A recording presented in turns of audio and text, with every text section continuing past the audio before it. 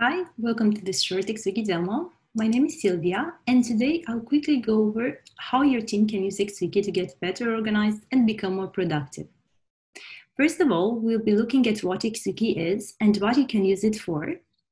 Then we'll go through its main features and the way you can customize it to make it your own. And finally, we'll be discussing the deployment options as well as the pricing.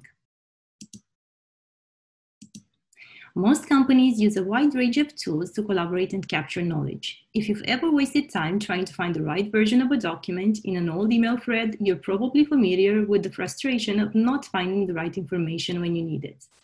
And the same applies to chat and other communication tools that are great at keeping people connected, but not ideal for finding the right information just when you need it. And this is the problem that XWiki solves. It allows your team to create, capture, and organize knowledge in one single place with open source software. XWiki serves many use cases such as intranet, documentation, knowledge base, or procedures. Thousands of organizations, from startups to large enterprises, are using XWiki every day. And this includes our company, where we've been working remotely for almost 16 years, and our tool has helped keep everyone on the same page. But let's jump right in and look at the features. For this demo, we set up a wiki from scratch, and the layout of the wiki is mobile responsive and simple to use. At the top right, you'll find a link to the administration. The easiest way to onboard your team is for the admin to create the users and set up permissions for them. While we believe collaboration should be open, sometimes there might be the case where you need to grant specific rights to information. And in XWiki, there are two levels of permissions, at the whole wiki level and at the page level. You can choose who gets to view and edit content. All users will be able to customize their profile and visit other profiles through the user directory. Users will be able to create a hierarchy by adding pages inside other pages.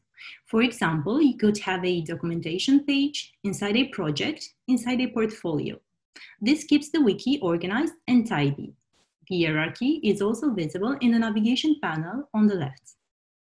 So let's move on and create a page. You can do so from scratch or use an existing template. The WYSIWYG editor will help you easily add text, images, videos, emoji, and even macros. If you enjoy working directly with the syntax, you can also do that by going to the source. Page history is saved, so you can easily compare versions or roll back to your previous state. You can share the newly created page with other users and also collaborate through contextual annotations and comments. Pages can then be exported to PDF and other formats. To stay updated, you can set up notifications so that you're alerted when documents are created or updated with content and comments. Apart from storing knowledge, a common need for your team will be to find the right information as soon as they need it. The search engine on the top right is the go-to place for looking up documents. You'll be able to filter and sort results, but also customize the search according to your needs. Tagging pages is also a great way to group and find content across the site. Next, you'll want to customize the wiki to make it your own. And this is where XWiki really shines, with the unique ability to add structure to pages. This gives users the powers to create apps in just a few minutes with no coding skills required. So let's say that the HR team needs a wiki to manage holiday requests, recruitment, inventory, and team buildings. The best part is they won't need a development team to set it up. The HR team can easily create an app for each of these needs using the drag and drop interface. Each app home will have a live table that makes it easy to sort and filter the entries. There are also hundreds of apps across the XWiki ecosystem, which can be found on the XWiki store and the open source extension site. Some of the most popular are the blog, diagrams, file manager, meetings, but also integrations with Google, Office 365, OnlyOffice, Microsoft Active Directory, or Jira.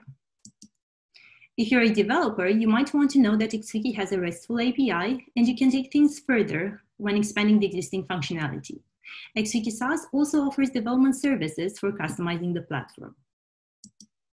So now that you've heard about the features and the apps, let's talk a bit about how you can set up XWiki. It's available both on-premise and in the cloud, and being open source, XWiki can be downloaded for free and installed on-premise. The cloud is the most convenient way to run XWiki, as we take care of the installation, hosting and upgrades, maintenance and backups. For cloud, there's a free 1-month trial, and then you can purchase the service for a monthly or yearly subscription. The pricing is based on the number of users that you create, and more info on the pricing can be found at xwiki.com/en/pricing. Now, we mentioned at the beginning that XWiki is open source, but why is that important? Because there is a whole community of users and developers working on making XWiki better every day. Additionally, we don't have a cloud lock-in, so if for any reason you decide you'd like to install XWiki locally and move your data there, you can do so at any time.